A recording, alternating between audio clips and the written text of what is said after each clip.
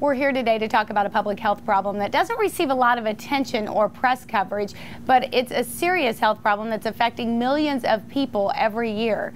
I'm talking about injuries from falls, and the statistics are sobering. Among those aged 65 and older, falls are the leading cause of injury death. In 2007, over 18,000 older adults died from falls. Falls are the most common cause of hospital admissions for trauma. In the year 2000 alone, direct medical costs of falls totaled a little over $19 billion. Our guest today is David Farnball, an attorney with the Sweeney Law Firm who has over 25 years experience in handling cases involving falls. David, thanks so much for being with us today. It's great to be here today. David, can you give us some examples of cases where a homeowner or a business owner might be legally responsible if someone falls and is injured on their property? Yeah, I can give you a couple examples that I think are fairly common. The first example that I would give you is a fall on a premises involving snow or ice on a sidewalk. In Indiana, a premises owner, let's say an owner of a store or a shopping mall, they have a duty to exercise reasonable care to keep, for example, the sidewalks in a reasonably safe condition. So if there's snow and ice that accumulates on a sidewalk and the business owner doesn't take any measures like shoveling the snow off or spreading some salt, and someone falls on an icy sidewalk, there's potentially legal liability. There seems to be a lot of misconceptions on who's responsible if someone falls. I've run into people who believe that at a business is always liable if someone falls on their property. I've run into people who believe the person that fell is responsible because they weren't being as careful as they should have been. Can you explain to us how the law works when it comes to people falling on someone else's property?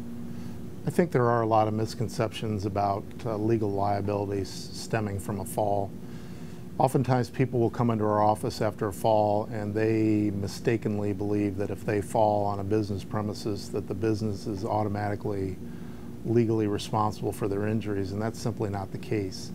A business owner has a duty to exercise reasonable care, and what's reasonable depends on the situation. It just depends on what type of a fall it was and what the business owner did to cause the fall or prevent the fall that will determine whether there's liability. The other thing that's important to remember about a fall case is a person who is walking on a sidewalk or on a premises, they have a duty to exercise reasonable care for their own safety. So if there are hazardous conditions or things that they should have observed to try to watch out for their own safety, they have a duty to exercise care for their own safety. Now, if one of our viewers has fallen or has a loved one that's been seriously injured in a fall and they believe that it's the fault of the property owner, what advice would you give them? Well, one of the biggest problems in fall cases in general is the absence of documentation or photographs right after a fall. One of the most important things I think after a fall is to have a family member or a close friend go to the scene of where the fall occurred and obtain photographs of the scene right after the accident. It's very important to try to document or preserve what the scene looked like immediately after a fall. So that's the first step. I think the second bit of advice I would give to somebody who's been involved in a fall is oftentimes you'll be contacted by an investigator and adjuster for the owner of the premises. And I would recommend that you refrain from giving any sort of a recorded statement until you've had an opportunity to talk to a lawyer and get some legal advice. And the other thing that I would say is that if you've suffered a serious fall and you think that there was something that shouldn't have been there or was negligence on the part of the property owner that caused the fall, I think it's important to contact an attorney early after the fall and get legal advice. Our viewers may be concerned about the cost involved in this kind of case. Does it cost a lot of money to investigate a fall or to file a lawsuit against a business owner?